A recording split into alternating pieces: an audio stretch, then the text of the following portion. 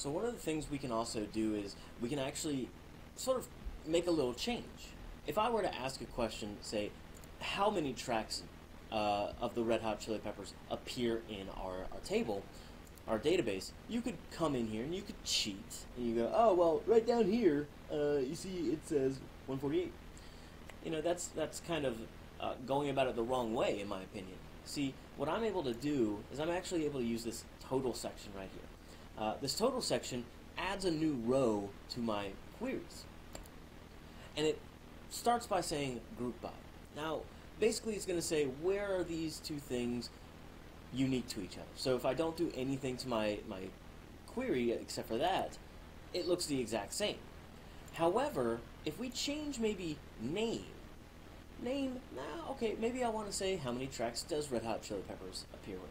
I can make this drop-down menu happen. And you notice we get a lot of sort of the mathematical equations we saw, again, in Excel. Oh my goodness, who knew? Math.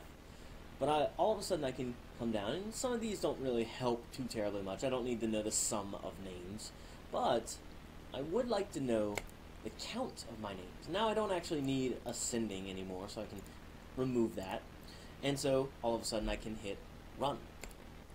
And so I see Red Hot Chili Peppers count 48. Maybe I want to go a little fancier. I can actually get rid of Red Hot Chili Peppers. And so all of a sudden, when we run it, now not only do I see Red Hot Chili Peppers eventually, but I see everybody's. I see every one of the artists that happen to have a track, and I see how many they have. So for example, here's Red Hot Chili Peppers, 48.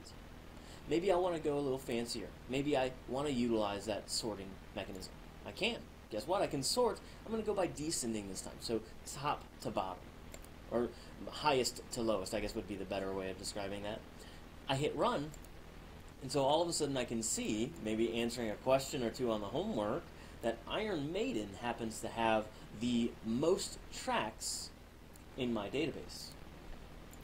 Hint, hint, wink, wink, nudge, nudge.